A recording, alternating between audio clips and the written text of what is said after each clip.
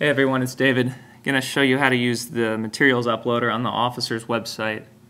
If you have any questions, you can email me. It's david.applegate@gmail.com. Please do not hesitate to email me. I know this process is new, and we would like to make it as easy and bump-free and pain-free as possible this first time around. So the first thing we're going to do is go to officers.apmsa.org. That is the officer's website. We're going to navigate to the web page. You have to be registered to view anything on the website. So if you had not registered, there's a link right here. Assuming you have registered, up top you can log in. So you're going to enter your username and password and then log into the website.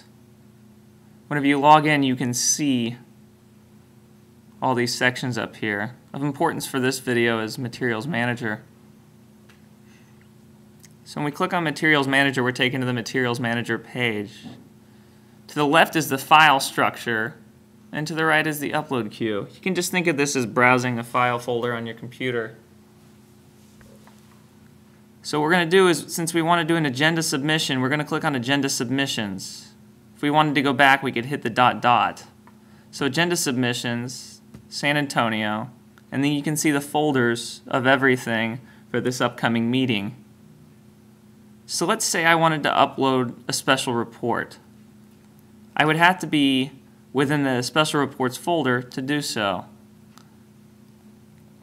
For example, if I was out in the main file structure and I uploaded files by hitting add files and then upload, it would drop the file in this main folder. So say I wanted to do a special report. I click on special reports. You can see up top I'm in the special reports. I'm going to hit add files.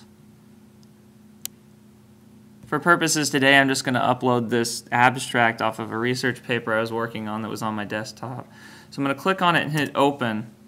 You can see one file is in the upload queue. I can click it and hit remove, or I can hit upload. So I'm going to hit upload and you can see that it uploaded. It really is simple as that, and I'm going to email out a zip file of everything when everybody uploads it. Okay? If you wanted to download it, you could click it, and under options right here, you can hit download file. Or if you needed to delete, you can click it and delete. Keep in mind that if you delete file folders on here, I've left the access open and hoping to trust everyone. Please do not delete folders. You'll delete everything that's in them. Other than that, it's pretty self-explanatory. If you have any questions, email me, david.applegate@gmail.com, and have a good day.